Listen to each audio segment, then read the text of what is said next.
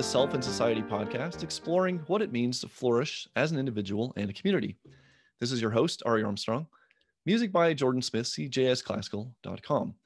Please join Self and Society at Substack. A couple of quick updates. I have moved my writing and podcast to Substack through Self and Society and Colorado Pickaxe. I continue to work on my next book, which is in editing. I'll announce more details soon. Our guest today is Robert Tracinski, author of the Tracinski Letter and Symposium at Substack, and author of the book, So Who Is John Galt Anyway? A Reader's Guide to Ayn Rand's Atlas Shrugged. I also want to talk about current events and the Objectivist movement. So welcome to the show, Robert. Thanks for having me. Yeah, this is really exciting. I really enjoyed your book. I appreciate that. I thought it was a really nice intro to the novel. Yeah, it's supposed to be. I tried to make it something that would have new ideas for people who are already familiar with it, but also be something that would be a good explainer for people who've just encountered it and are trying to chew through the big ideas in the novel for the first time. No, I think it succeeds. And I like the way that you bring in modern literature and modern political examples to discuss the novel in that way. If Ayn Rand were writing social criticism today, would she be more focused on the woke anti-capitalist left or the religious ethno-nationalist right? Oh, that's a great question, boy. Now, I think, if you look at what she was writing at the time, the answer would be both. She was very comfortable fighting a two-front war, so to speak, because she would inveigh against National Review, or I don't know if she ever did so much them by name, but that wing of the movement. I know she clashed with William F. Buckley. She, wrote things with titles like Conservatism, an Obituary in the early 60s. So she was very comfortable criticizing the right, but at the same time, of course, a lot of what she wrote was going hammer and tongs with the pro-welfare state left, and going after them about totally failing to understand the causes of inflation and all the different aspects of that. So in her novels, I think it's interesting that in her novels, she goes after the left more than the right. And that's partly because, The Fountainhead was written in, she started writing it in the late 30s in the middle of the Red Decade. And so she was going after what was the main trend among the intellectuals at that time. It was the Ellsworth Toohey type that she had in mind. And, the Red Decade intellectual who was spreading collectivist ideas. And in Atlas Shrugged, given the focus is on the attacks on capitalism, the attacks on free markets, it is to some extent her focus was more on the left. And I think it was partly because that was, again, in the 50s, the conservative movement was really sort of collapsed at the time, what there was of it. I mean, in the late 50s, William F. Buckley was just starting to sort of cobble it back together and rebuild it. I came across this recently, looking at some of this history for an article I did, I think it was for the Bulwark, on the history of the conservative movement. And, I looked at, for example, at the American Mercury, which was, major influential publication in the 1920s. H.L. Mencken was behind it. Henry Hazlitt, who was a friend of Ayn Rand's, great pro-free market economist, had been one of the editors of it. Very influential, big ideas, important conservative publication. By the late 1940s, I think it had been bought out by a guy who basically had it plunged down into anti-Semitic conspiracy theories and this sort of very John Birch Society type of thing, which is very conspiratorial, very anti-intellectual. By the late 50s, they were, who's this guy? George Lincoln Rockwell, they had hired, who's the neo-Nazi. So the American Mercury lived its last very obscure couple decades from the 50s to the 70s as a neo-Nazi publication. So you had this sort of collapse that had happened in the American right when she was at about the time in the late 40s and 50s when she was writing Atlas Shrugged.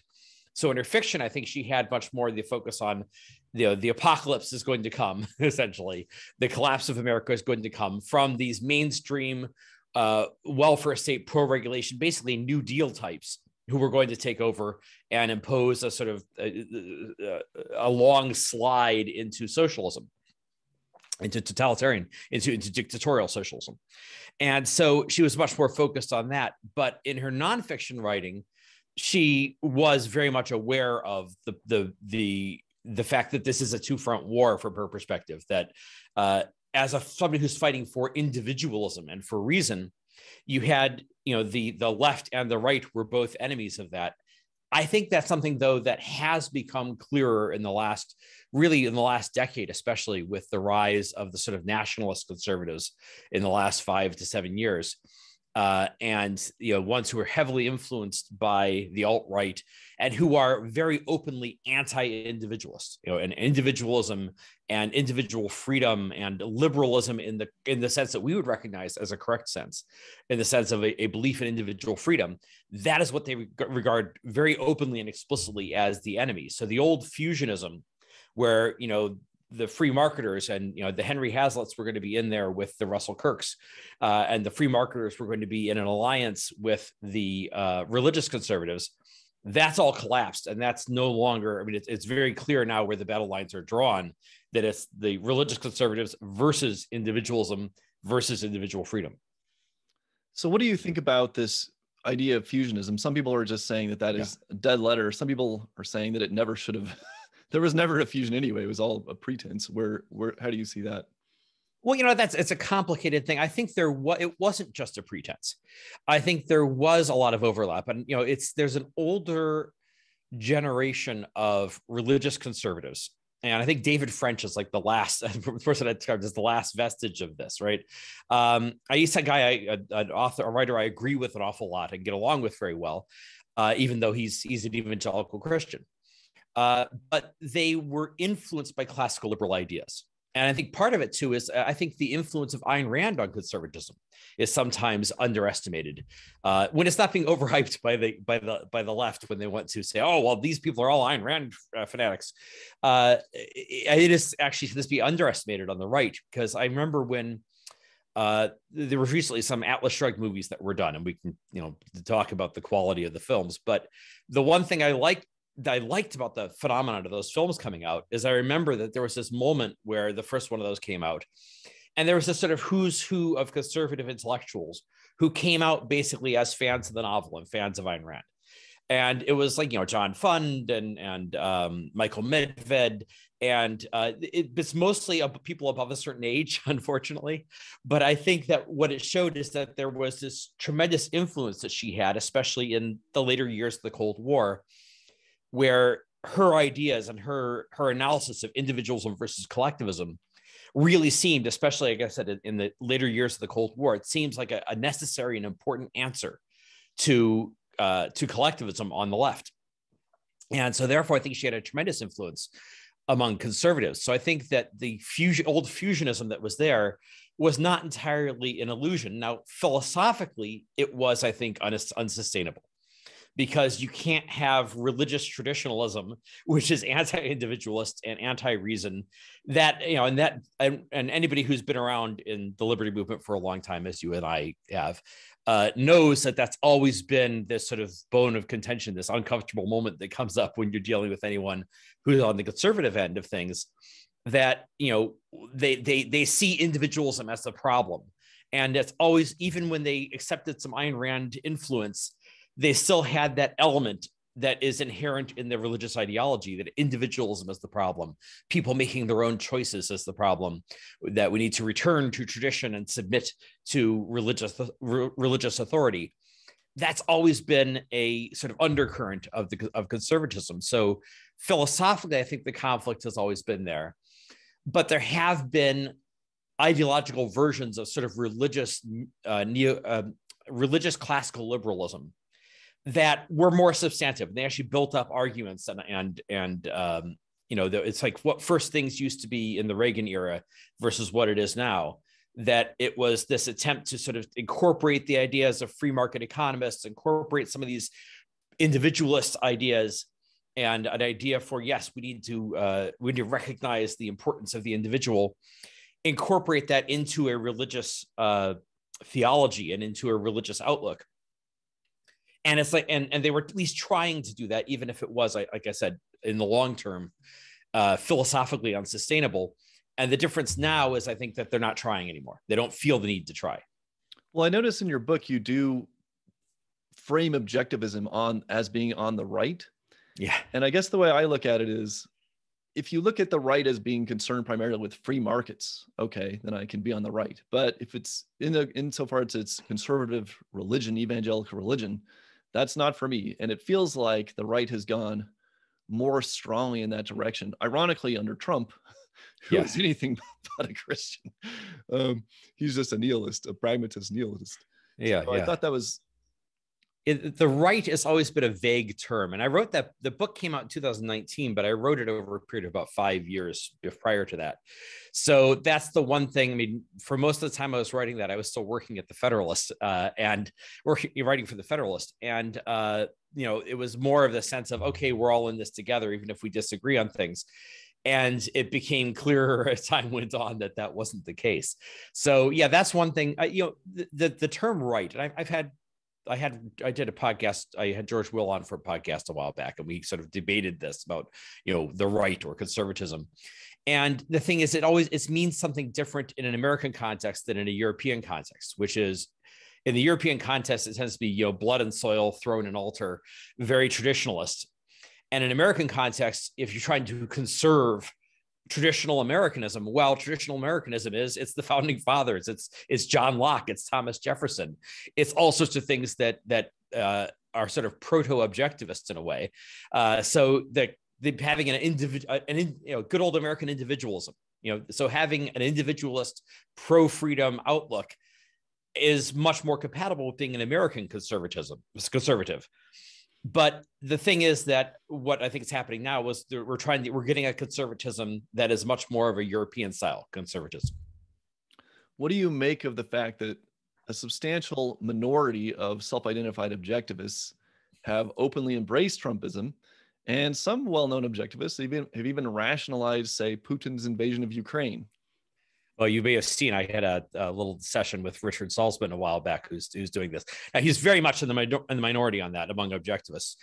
I think, going to the Donald Trump thing, I think, I'm still trying to puzzle through how that happens, because, I mean, I can't read Atlas Shrugged without going from Ayn Rand's philosophy, not just as a philosophy, but, she concretized it with these characters, concretized her outlook with these characters in her novels. So I think it's very easy to ask sort of, what would she think of Donald Trump? And the way to answer that is say, well, write him in as a character in Atlas Shrugged and see where he ends up. In my book, I have a quote, somebody, I can't remember which, there's a blogger who did that. I think it may have been it's either Ala Pundit or Ace of Spades, one of those guys, who did a little write-up of, here's what Donald Trump would sound like as a character in an Ayn Rand novel. And, it's very clear that he's not one of the heroes. It's like, oh, this guy Reardon, he doesn't know anything about metals. I order lots of metals. I know much more about metals than he does. And he comes across as, it's totally realistic as Donald Trump's style of speaking and communicating. And of course, he comes across as just a pompous blowhard and an ignoramus. I think that Ayn Rand would not have been very impressed with him. So it just on a sense of life level, I don't understand how you could, enjoy Ayn Rand's novels and enjoy her characters and her heroes, who are very self-controlled, very intellectual, very thoughtful people, and then admire Donald Trump. I think maybe some of it has to do, though, with the idea that we're talking about, Ayn Rand in her novels often took on the left much more than the right. And even if she attacked them a lot in her nonfiction writings, that's, perhaps a less influence on people. I think there are a lot of people who got very used to, over decades, the idea that, well, we're closer to the right than to the left. The right may be bad, it may have its faults, but the left is really horribly evil, so we have to oppose them. And I think they sort of got, at least part of the explanation here, is a lot of them got programmed into their head the idea that the left is the real threat. They're the ones who are going to take us to the concentration camps and collapse of civilization, whereas the right is, more or less on our side. And so therefore anyone who's on the right can't really be that bad. And they they developed the habit of watching Fox News as part of that. And then, of course, if you're in the Fox News verse, the world looks very different to you than it does if you're outside of that media bubble. So I think a lot of those people what I've been trying to, unfortunately, drum people's head a little bit in my newsletter in the last 5-6 years is the idea that you have to readjust those expectations and realize that there is at least a wing of the right, and of which Donald Trump is, and Donald Trump is trying his best to make it the dominant wing, that is very much opposed to our values, and is as much opposed to our values as the left is. So sort of readjusting those expectations and getting people out of the media bubble of, if you're consuming a lot of right-wing media, you're going to get a very distorted view of the world. Well, to me, the key element of Donald Trump and Trumpism is anti-reality. I mean, it's almost too much to say that Trump perpetually lies, because he's not even going for the truth. Like there's not even any distinction but in his mind. It's just, what can he say that will drum up his base and try to score political points? But there's an interesting section in your book where you cast Joe Biden as a villain in Atlas Shrugged. Well, so who's as one of the minor villains? Okay, so who's the more obvious Atlas Shrugged villain, Donald Trump or Joe Biden? Well, I think Donald Trump is maybe a little more obvious from my. It's an interesting thing though, because he's not obvious in some respects, which is that he claims, "Oh, I'm a businessman. I'm a very successful businessman." There's some doubt to that. He presents himself as a businessman, as a successful businessman. And I think maybe that indicates some of the reason why some objectivists are sort of taken in by that, oh, well, he's more like her heroes because he's a businessman. He runs a big company. He's got lots of money. Although, of course, what I like to point out is a lot of the villains of Atlas Shrugged are businessmen, right? I'm trying to think of the Orrin Boyle and Jim Taggart and all these people. They're all like scheming crony capitalists. But so in the ways he's less obvious, but I think he's more obvious in the sense that he is more malevolent, I think, in his approach. So I cast Joe Biden as Mr. Thompson, the head of the state, and it's the style of it. I did some ill-fated work on one of the screenplays, one of the Atlas Shrugged screenplays. It never actually made the light of day, but when I was trying to do sort of Mr. Thompson's dialogue, and I was trying to figure out, how do I get the style of this guy? How do I, excerpting out the parts? What should I keep and what should I not keep? How do I get the rhythm of how he speaks? And I found it was really easy if I just imagined he was Joe Biden, that he's just sort of this, he's foolish. And like Joe Biden, I think he's also the man in the middle. That's how the term I generally use for Biden. He's the man in the middle. There's a line in there. I think it may be used for a different character, Wesley Mouch, but it sort of applies to Thompson too, that he was the zero at the meeting point of opposing forces, and he knew it, and he never aspired to be anything else. And that's sort of Joe Biden to me, right? He is the zero at the meeting point of opposing forces. He's always been whatever the middle was, given the forces at work, political forces at work in his era. He's been right there in the middle. So that's sort of how I view him. And then, the fact that he's sort of gabbling and foolish and impulsive, which I think explains a lot about Mr. Thompson actually as a character. Why does he have this giant banquet where he gives Galt a TV audience? Well, because he's impulsive and he has these brainwaves, these great ideas that he thinks are perfect that are actually disastrous. That's very much Joe Biden's style. But I don't know who's more obvious as a villain, because she had an interesting range of villains. One of the things I noticed about Atlas Shrugged that I found interesting is that she kind of has a collective of villains. Like there's no one villain. In the Fountainhead, you could say, okay, there's Ellsworth Toohey. He's the mastermind at the center of everything. Even though there's a lot of different villains there, but we have one guy who's sort of at the center pulling the strings.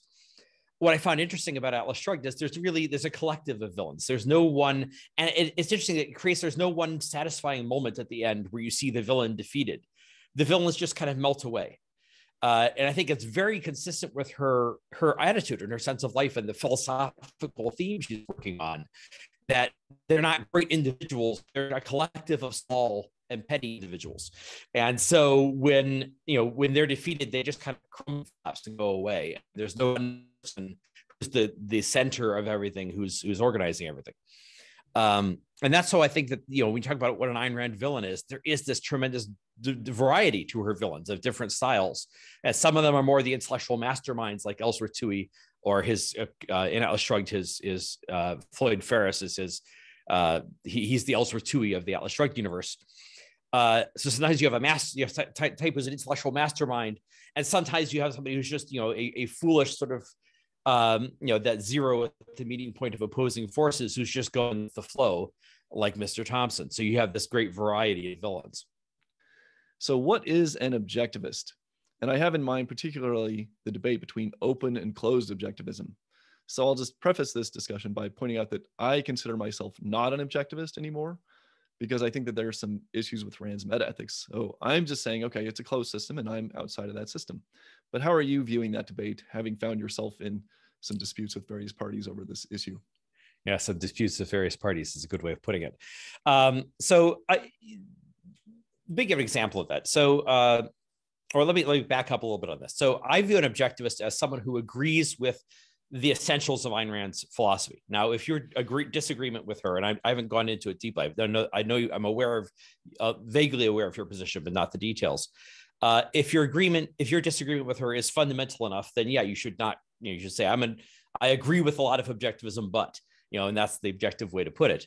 But I think it has to be in agreement with all the fundamentals of her philosophy, but I don't think it has to be in agreement with everything. And that's the problem I have with the closed system. Now, the closed system tends to be, now part of the problem I had with this is, I originally, back when that idea of the objectivism as a closed system was sort of debuted circa 1988 or so, that I thought, oh yeah, that's great. Because, at the time, I think there was an impulse in the movement to say, look, there were all sorts of people who were trying to sort of glom onto objectivism and Ayn Rand and her name and her reputation and her audience, and then bastardize the philosophy essentially to say, oh, well, I have something that's like objectivism, except it's religious, and or whatever they were trying to do. And I kind of understood, especially as a sort of disgruntled 19-year-old exposed to people arguing on Usenet, which is basically nothing that happens on Twitter will ever surprise me, because I was on Usenet in the 80s. And so, there was this like, yes, we need to protect the philosophy from these people who are trying to, sully it with completely incompatible ideas. But I think that was a mistake to make it a closed system. Because for one thing, if you're going to close off the system, how do you close it? You have to say, well, you can't say you have to agree with Ayn Rand on literally everything she ever wrote or said. So you have to make a differentiation of saying, well, you have to agree on the fundamentals and you disagree on some non-essential issues. Well, what's the differentiation between the fundamental and the non-essential? Well, anything list, you could come up with such a list. I think you can absolutely come up with a list like that. But the thing is that list isn't something Ayn Rand created. She never produced. She never produced a list of here are the fundamentals and the essentials, and here are the non-essentials. So in other words, basically to close objectivism, you have to personally yourself add something to it that Ayn Rand did not write. So you have to, and I think that's how it ended up working in practice, really, was objectivism was closed for everybody else, but it was, there were certain people who were still alive and around, like Leonard Peikoff and people approved by him, who were able to then say, well, this is what's essential to objectivism.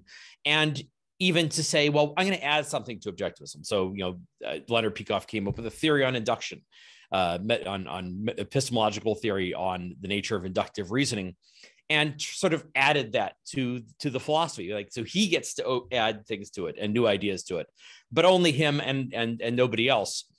And so I think in practice, it sort of became not that we have an open versus closed, but rather we have one person who gets to decide, a sort of a chief philosopher who gets to decide what's in the philosophy and what isn't. But the thing that really convinced me was realizing that, knowledge doesn't stand still.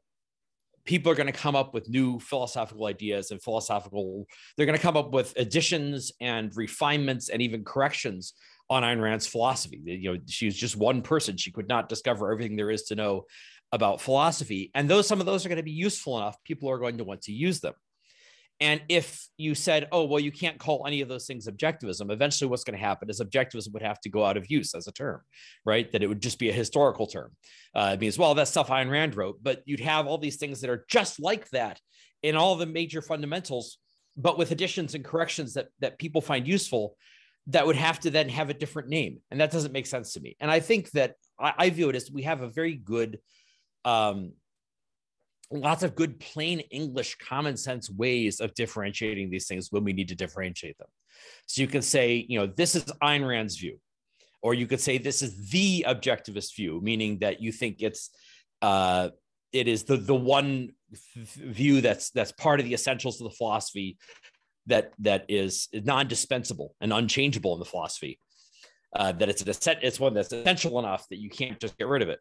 So it's the objectivist view. Or you could say this is an objectivist theory of induction, or an objectivist theory of history, et cetera. So I think that, there's a lot that what really comes down to it is I think that there's a lot of plain English ways to do this that make a lot of sense if we wanted to use them. But I think that thing about the objectivism being open for some people and closed for others, and having that sort of like some people having the authority to declare what objectivism is, and other people don't have the authority to declare what objectivism is. I think that was the real center of this fight about open versus closed. It wasn't about what the philosophy is. It was more about who gets to say what the philosophy is. And I think that's why there was so much sort of blood on the sand over the years over that issue of open versus closed, because it was really about, who has authority, who has control, who has a position within the movement. And so the question of what is the philosophy and what is objectivism became tied in too much with the office politics of the movement. Is Ayn Rand a liberal? And this will give you a segue into your recent defenses of the term liberal and liberalism. Yeah, I'm actually planning, you, by the way. Yeah, so in Symposium, my Substack, symposium.substack.com, got to plug it. What I'm trying to do there, by the way, the overall goal of Symposium is to try to bring together, so I see this moment where you have the nationalist conservatives, the anti-freedom nationalist conservatives on the right, and the sort of politically correct or quote unquote woke people on the left. And I'm seeing a lot of dissatisfaction on both sides. You have a lot of classical liberals who are very alarmed by and opposed to the nationalist conservatives. You have a lot of sort of old-fashioned 20th century centrist liberals who thought liberalism was supposed to be about free speech. It's supposed to be about open debate, who are very alarmed by the woke and politically correct types. And so I saw this opportunity. Let's try to gather those people together and get them to talk to each other and sort of try to form some sort of alliance or coalition there to replace the old fusionist one on the right.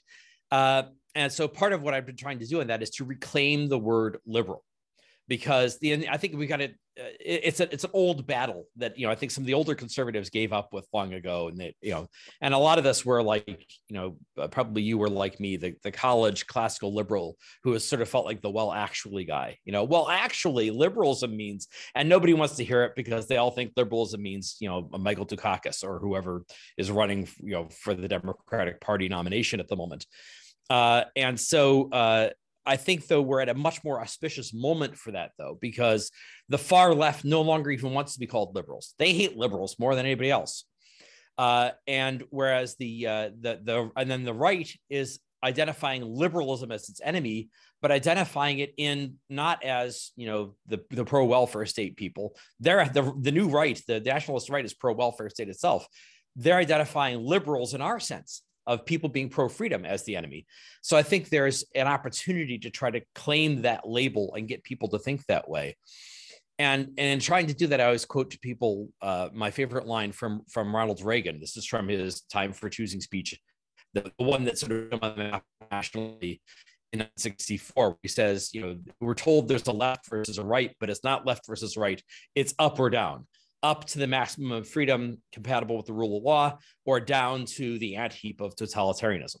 So I like that outlook of trying to get people to think in those terms. It's not left versus right, it's liberal versus illiberal. And then maybe try to realign people so that somebody like me and somebody like, Stephen Pinker or Jonathan Rauch or somebody like that we could view ourselves as being more allies than enemies, to the extent that we're fighting for a liberal vision in the proper sense. Now, you asked whether Ayn Rand is liberal. So I'd say yes, absolutely, in that classical liberal sense. And I'm working on an article that's title is going to be Ayn Rand, liberal. It's going to be trying to send out to some of those people that look, you should take a second look at Ayn Rand, because she's seen as this great conservative icon. And people know I'm an Ayn Rand fan. Say, oh, you're a conservative. No, I'm not a conservative.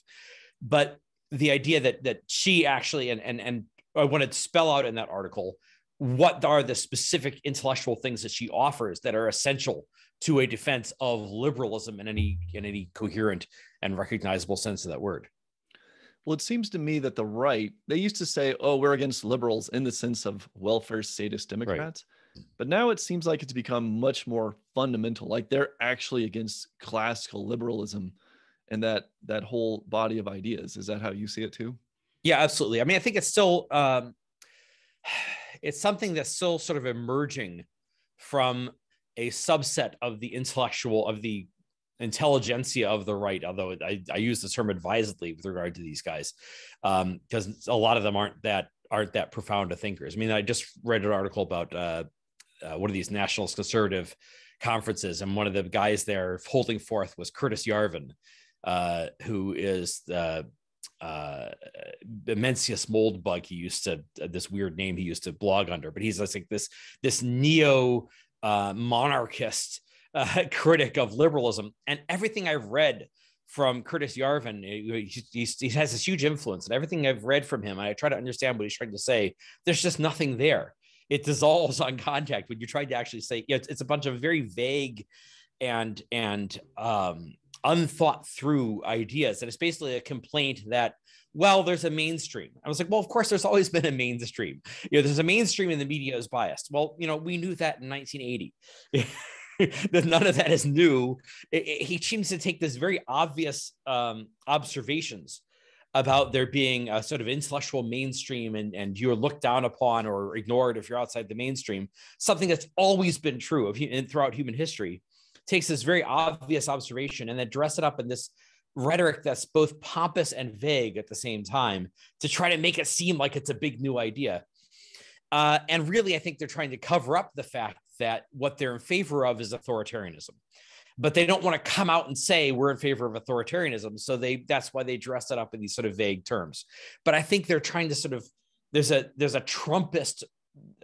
Trump is really the excuse for these people. I mean, a lot of these people were around before Trump. They were developing ideas before him, but they're looking for an authoritarian leader who will come and impose our values, quote unquote, our values, whatever value, impose traditionalist values by force.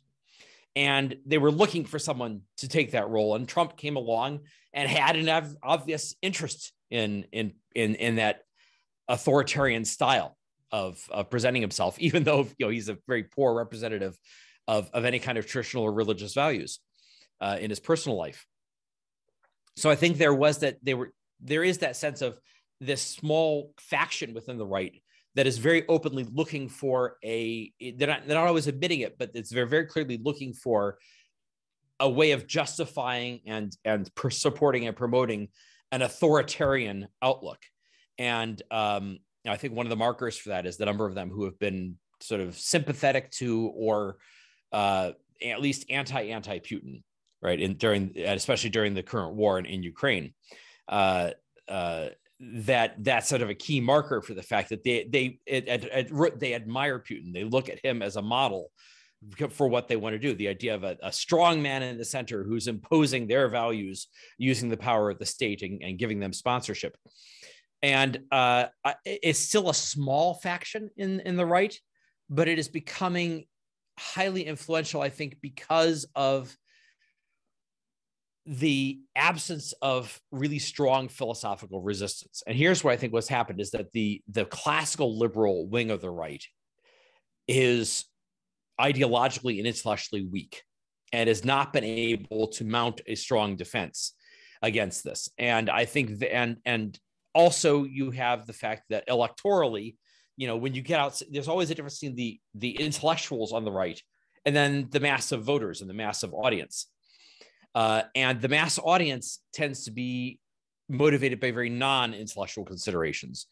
And so I think that the advantage that the nationalist conservatives had, these anti-individualist conservatives, is that they're able to tap into the populist aspect of, conservatism can mean conserving the American political tradition going back to the founders as defined by these big ideas. That's the intellectuals version of conservatism. It can also mean an attitude, an emotional level conservatism. I call it Archie Bunker conservatism, right?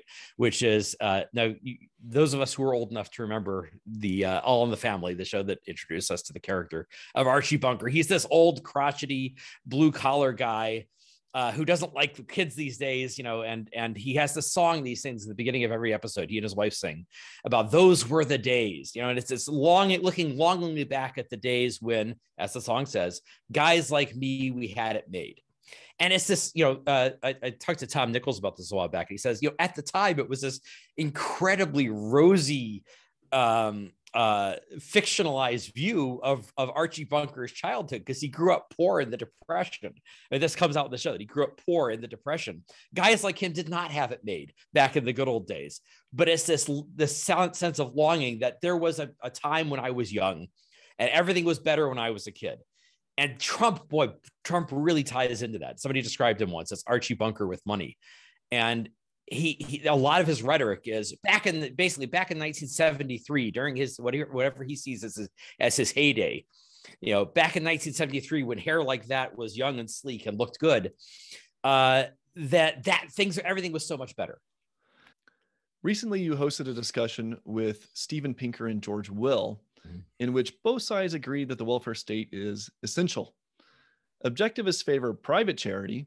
They even talk about a private safety net sometimes, but they oppose welfare statism. Why do you think that is a stance worth defending?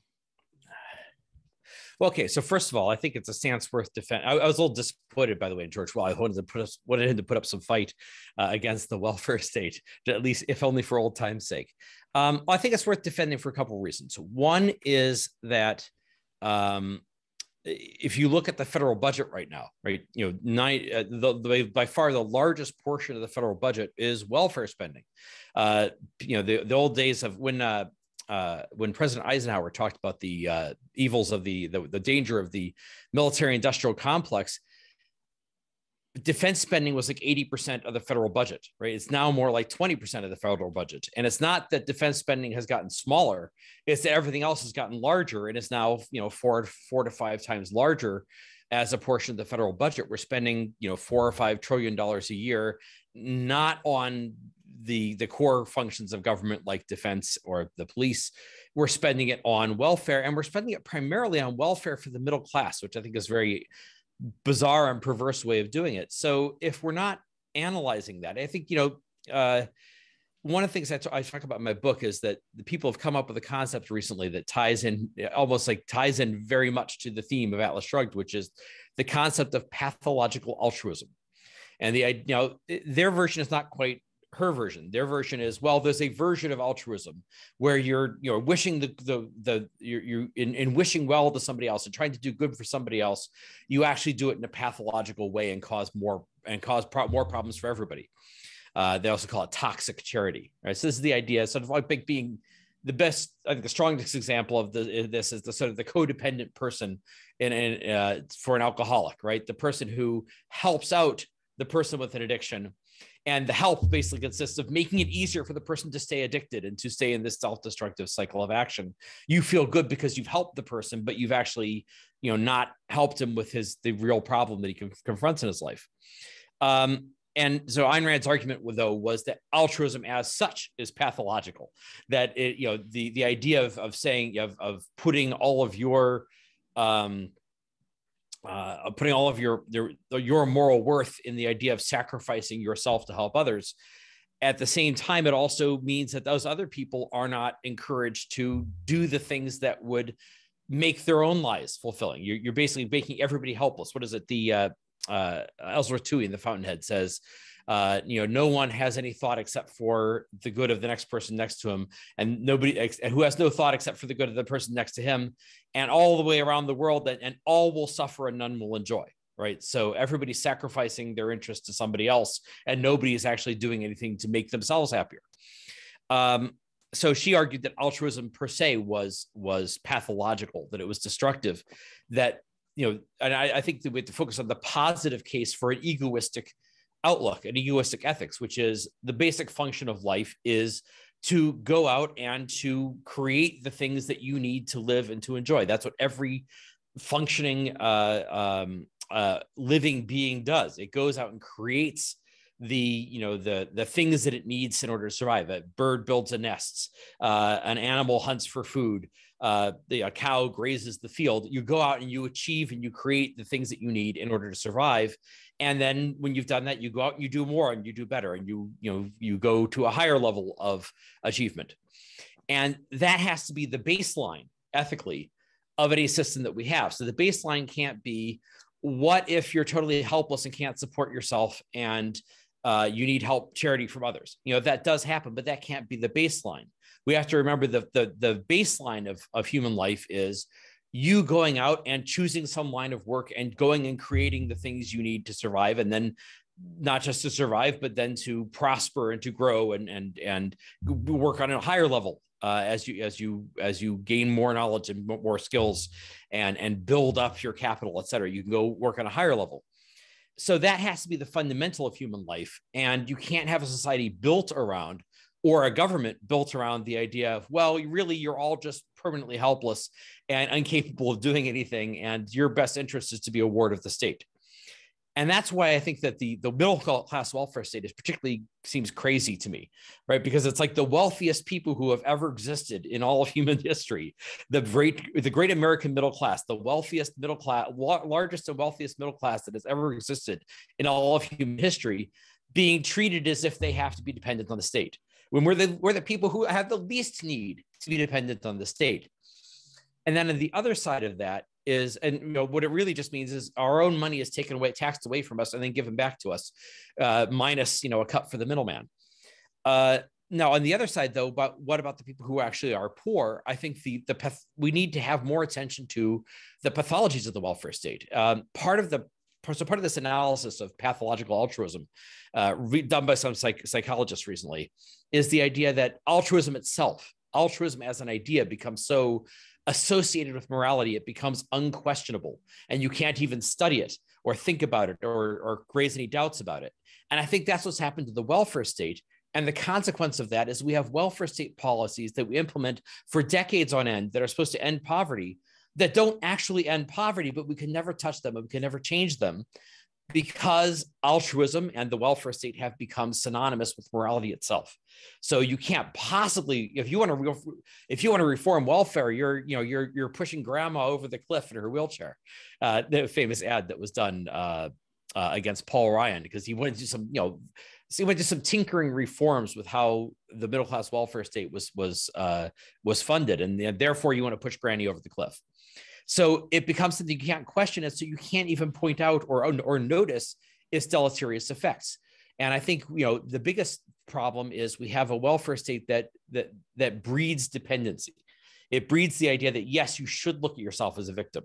You should look at yourself as somebody who naturally should be supported by the state, and who shouldn't be out there, gaining the skills and seeking work and finding a career and doing the things to support yourself. And so you end up with a perpetuation of poverty long after I think it's really necessary. The thing I've noticed in the last decade or so is they've sort of redefined poverty. Say, oh no, we've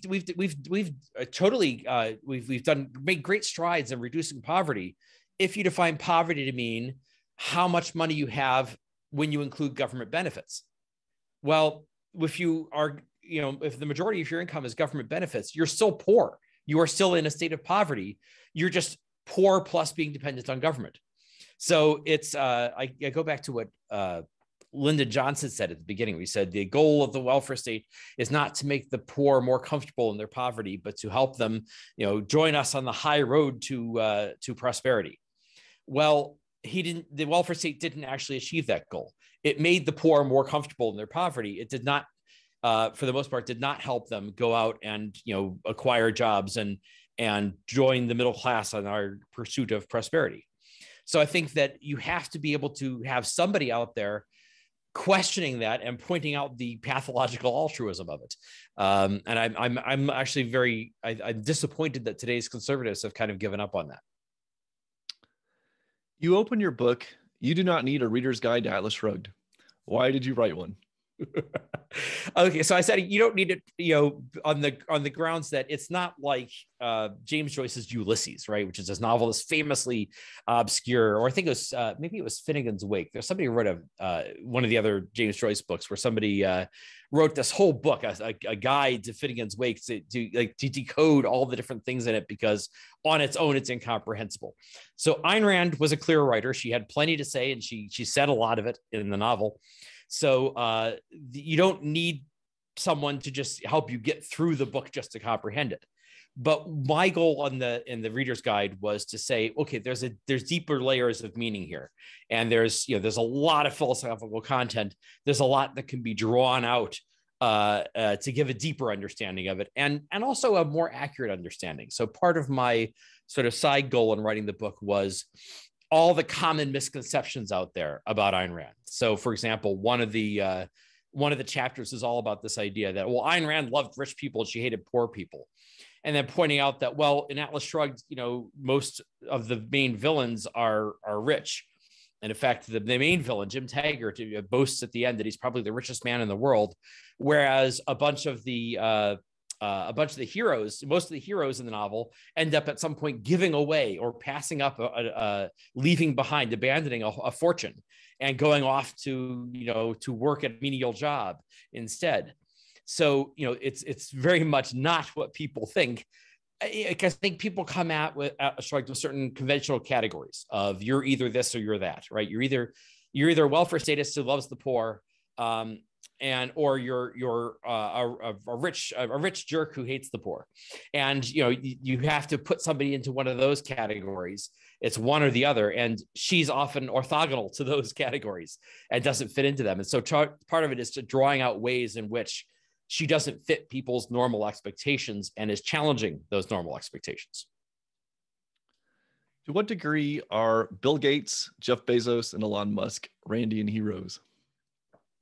Okay, so I'm working on, I want to talk about Elon Musk in particular, because I'm actually writing something about him. It's going to be called Who Is Elon Musk, right? So, because I find him a maddening character. I think I describe Elon Musk as my line on him is he's an Ayn Rand hero as rewritten by Tom Wolfe, because I used to describe him as a greenwashed Ayn Rand hero because he has a lot of those same elements of like the visionary engineer with these brilliant ideas, brilliant futuristic ideas, and everybody doubts him, and he goes and he shows that the doubters are wrong, and so there's this sort of Ayn Rand hero aura to him.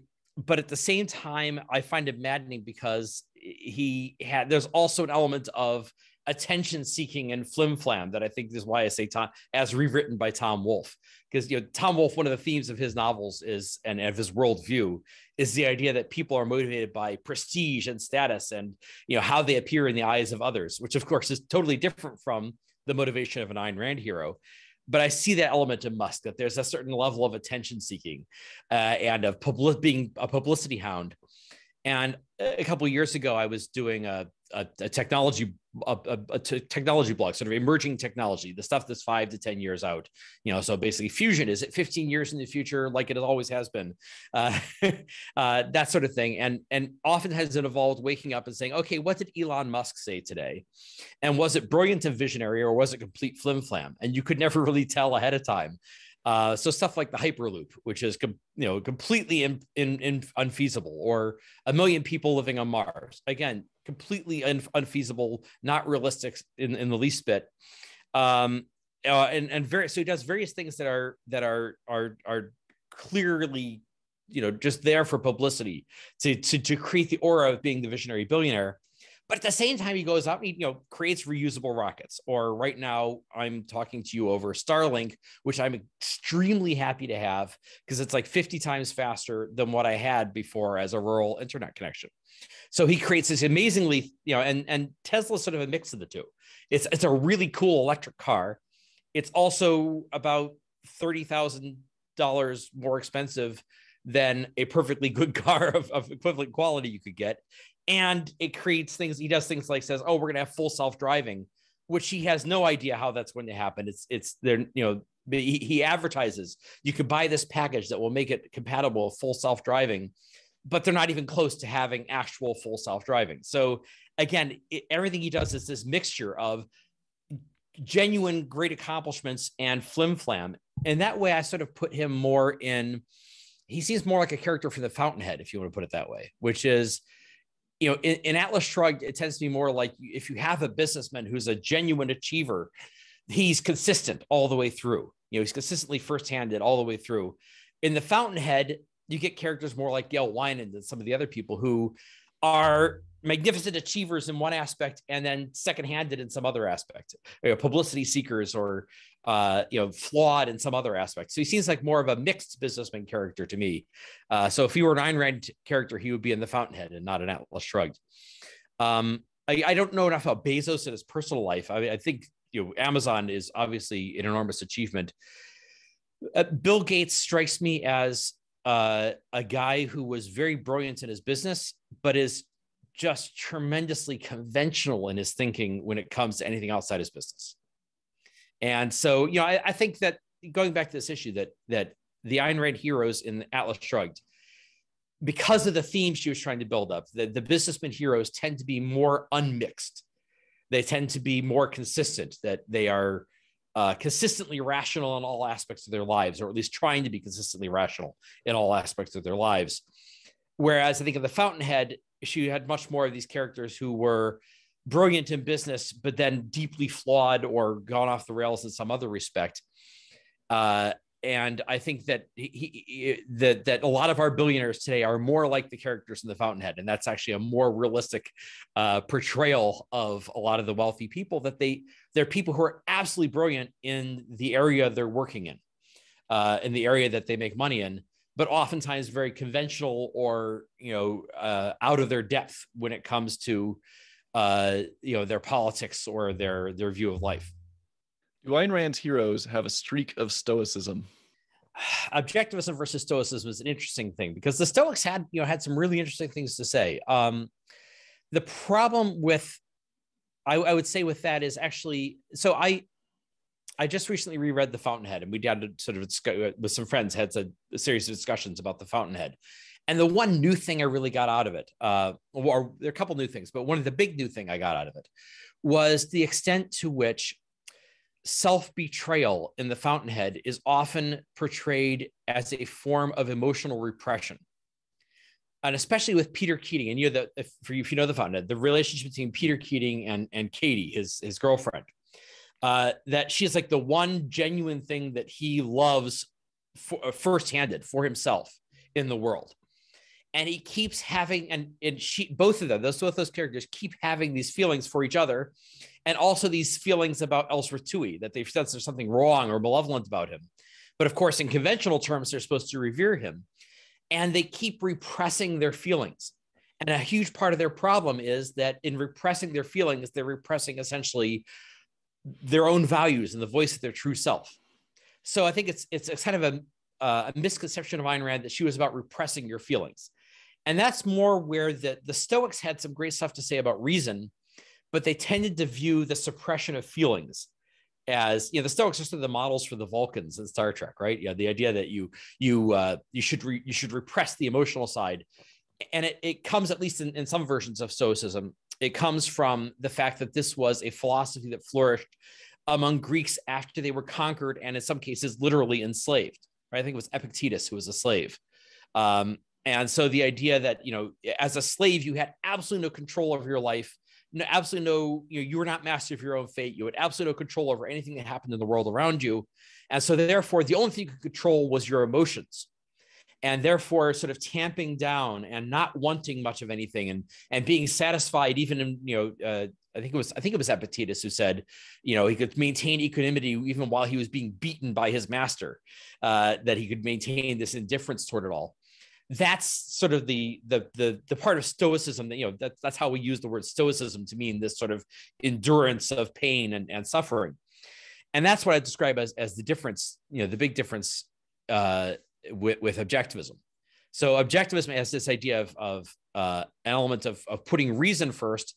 And sometimes that does mean, Ayn Rand's heroes are often proud of how much they can endure in terms of work or suffering or hardship, that sort of thing. But at the same time, she was also a tremendously emotional writer, right? That these are characters with very deep and powerful emotional lives. And I mentioned before that a bunch of her characters in Atlas Shrugged give up a fortune. And the way I summed it up was all an Ayn Rand hero really wants is love. Because when you look at it, it's romantic relationships or personal friendship relationships, like with Francisco d'Anconia and Hank Rearden. It's these relationships of personal friendship or romantic relationships that often are the things that drive the plot. So, there's an element of Stoicism in the idea of reason over the emotions, or reason being primary over the emotions, and of being willing to endure great hardship in order to achieve what you want. But there's also in Ayn Rand this idea of, a vibrant emotion, a vibrant and powerful and extremely dramatic emotional life, and of the idea that there's some very incisive things, especially in the Fountainhead, about this, the idea that self-renunciation and self-destruction can take the form of emotional repression, repressing what you really want in life and what your real values and desires are. Here's what just occurred to me. It seems like Stoicism, they don't want anything in life to affect you mentally. And Rand is superficially that way on the negative side, but it's more like we don't let the negative stuff reach us too deeply because we're focused on positive values, which is the opposite of Stoicism, at least as how some people construct it. So in a way, she's anti-stoical in that sense, in that she's it's like you're so focused on your positive values that the negative stuff of life is never really gets to the fundamentals of your soul. Yeah, in the Fountainhead, she talks about a pain that only goes down so far. Right. And that's the line that was. And actually something that in writing about John Galt as a character. So, the title of my book is So Who Is John Galt Anyway? And it was sort of basically, that was one of the chapter titles where I was saying, well, let's look at the details on this character of John Galt. And one of the things that comes out is he has this, I said, in today's term, we would call it Zen-like, even though it's it has nothing to do with Buddhism. But he has this sort of imperturbable calm, this sort of serenity with which he deals with things. But it's serenity that comes from basically having such a tremendous understanding of how the world works and of what's happening, and how he goes to this. He's able to see the consequences and causes of everything that's happening, and therefore able to accept, even when there's a setback, he's able to accept, okay, I understand, he has this mental control over it. And I think that's sort of it's this ideal that Ayn Rand is holding up, and Howard Rourke has that in the Fountainhead, of this sort of serenity, this inner serenity, and this ability to deal with the setbacks and misfortunes of life in a calm and contemplative or thoughtful kind of way. And I think that's what makes her heroes actually quite interesting. And I actually talked about how I think there's a lot more to be said and written about how it is you can actually achieve that, because it's sort of an ideal that she projects onto her main characters. But there's a real question of, like, in the real life, in the real world, what are the steps you'd have to go through to be able to actually live like that and have that mentality and that mindset? But it's kind of an ideal that she has, that it's the idea that you would understand the world in such a way and accept the world as it is in such a way that any setbacks or problems would be seen like that. The pain only goes down so far. You'd have a certain equanimity about it, of understanding, well, this is unavoidable, and I should just deal with it as, I should accept this and deal with it. And a lot of it goes back to this supreme confidence he has that he can reason himself out of any problem, and basically, like, he could be reduced to nothing, to have all of his physical possessions taken away, and he would still be very confident that he can build his life back up.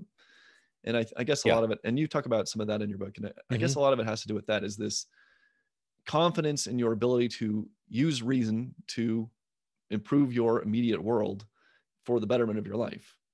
And it's a confidence in one's mind and one's ability to use reason, but also, Ayn Rand was very much a sense of life writer too. So it was also a confidence in your spirit, in your ability to find the energy and motivation to rebuild and to keep going from wherever you are.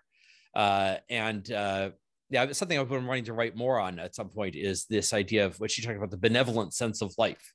The idea the universe is, essentially the universe is, she calls it the benevolent universe premise. The idea that the universe is open to you, that the universe is a place in which you can live and succeed, in which success and achievement is possible.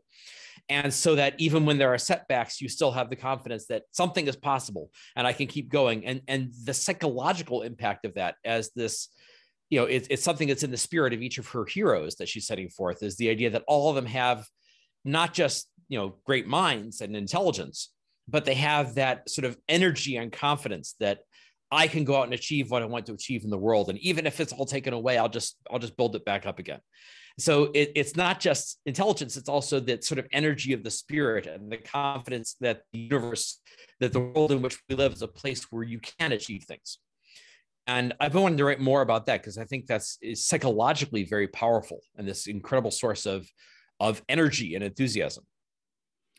Some people complain that Ayn Rand doesn't talk about parenthood. Of course, there are parents in Atlas Shrugged, including a mother in the Valley with her, I think, 2 children. Yeah. I know a lot of objectivists who have children, and of course, a lot of objectivists are extremely interested in education and pursue that as their career. How does Rand's view that love is earned in some sense fit with a parent's unconditional love for their young children? Well, you're asking the right guy because I have 2 kids about whom I like to talk a lot. So now, the thing is, parenthood and childhood doesn't have that huge of a role in Ayn Rand's novels for 2 reasons. One is I think she was not herself a parent, and she deals with family relationships most actually in We the Living, probably, which is the more autobiographical novel, which is really it's based on her experiences as a young woman in St. Petersburg after the revolution. So you have, she's able to write about what it's like to be a child of parents, but her novels actually do tend to reflect her experiences in some ways. So The Fountainhead is about young artists and intellectuals trying to make a career in New York in the 1930s, which is exactly who she was, 5 to 10 years before she was writing it. Or Atlas Shrugged is more about she has this best-selling novel. She goes out and she meets Bennett Cerf and all these, big intellectuals and businessmen. And then she writes a novel that's sort of set in that setting. So I think she didn't write about parents and children as much because she was not herself a parent, and you don't have the intensity of material to write from. But as a parent, let me talk about that. So the love you have for a child when it's first born is a love for this thing that you have created. It's literally come out of you. It is a product of your creation, and it is pure potential. Right? It's pure. You were thinking about what this child may become. Now, not in that sort of, you're going to become a football star, son. Not in that sort of living vicariously to your kids kind of way, that you don't want to say you have to do this or you have to do that. But it's this pure potential they have for everything that's going to happen to them in life. And then, of course, as the child grows, the child has a specific identity. It has particular characteristics, and unless there are probably people who have to struggle with this, who have so Ted Bundy's mom is going to have to worry about, okay, my son's a serial killer, how do I still love him? Is the love really that unconditional? But for most of us, whose kids are not serial killers, there are specific characteristics about these kids that you grow to love. There are specific things about their sense of humor, their way of approaching the world. There are these experiences that you have together that are remembered fondly by both of you, that become, my kids are now, my sons are now 12 and 14, and they're friends of mine in a way. It's I don't want to, that sounds wrong, because it's like deeper and more intense and personal than a friendship, because you spend way more time with your kids and you have this whole experience of what they were like when they were very small. But there's so many interests that we share and so many experiences we've had together that form this parent-child mold. So the idea of saying, well, it's unconditional. Well, I wouldn't say it's unconditional. I would say it's conditioned on this whole history of experience that comes with, me being in love with their mom, right? And me being in love with their mom and saying, we have such a great relationship, a wonderful life together. We want to share it. We want to have kids. And then having the child grow through the womb. I mean, there's this whole context of experience that bonds you to that child in all sorts of concrete and specific ways, from, before he's born up until, whatever the current age he's at. So it's not unconditional love. It's love that's conditioned on this whole very intense, very detailed, involved set of relationships and experiences you have with the child. And that's what the bond is. And so I bristle at the idea of calling it unconditional love. It's love that's conditioned on real things. And of course, Fortunately, my kids do not show any sign of the homicidal triad and are not likely to turn out to be Ted Bundy. So I don't think I'm going to have to worry about, they may do things I disapprove of. They may, have ideas that I don't agree with, whatever. All that's going to be, the small stuff on the outsides. And the core of that is going to be this, this time during their childhood and all the experiences we had together that were so immensely enjoyable and fulfilling for hopefully for both of us. I have a 6-year-old, so all of that resonated with me a lot. I thought that was a good answer. So, you should look up. My wife and I occasionally I get a chance to co-write something with my wife Sherry, and we did a piece a number of years ago, 2015, I think it was, called 10 Amazingly Enjoyable Things About Having Kids, and it was sort of arguing against this idea that having kids is a sacrifice, that it's altruistic. And you hear this from conservatives sometimes, and basically saying, no, it's not altruistic at all. It's a hell of a lot of fun. And so we go over some of that. I haven't seen that, so I'll look that up. I'll put it in the show notes too, by the way. Yeah. So this will be the last formal question. Sure. Should we be optimistic or fearful about America's future? Okay. That's a good, interesting question. I think we should always be fearful in the short term and optimistic in the long term. That is, there's always lots of stuff going wrong. So every time I find myself saying, well, today we have in this current environment, we have a uniquely difficult challenge. I think back, one of the benefits of being a little older is the benefits of age is that I can think back to all the other times I probably would have said that, 10 years ago, 20 years ago, 30 years ago, all the other times that would have seemed like that. And I can remember, I think the last great moment to be a pessimist was 1979. And I'm just old enough to have a distinct memory of what that was like, gas lines and the Iran hostage crisis and the Soviets are invading Afghanistan. And all this, huge number of things going wrong in the world. And, and plus, it was the 70s. I mean, do you know what people were wearing and the music they were listening to? Everything was going downhill, right? So I think 1979 is like the last moment at which you could be really a hardcore pessimist. And the thing is, there was so many moments like that where there have been dangers, and their dangers have always been real. That's the thing, is that the dangers have always, it's not that people were wrong to be worried about the Soviet Union, or that they were wrong to be worried about bell-bottom pants or disco. It's not that none of those things were problems or were bad or were a threat. It's that people kept fighting against it. And there was all, that people were not passive in the face of the problem.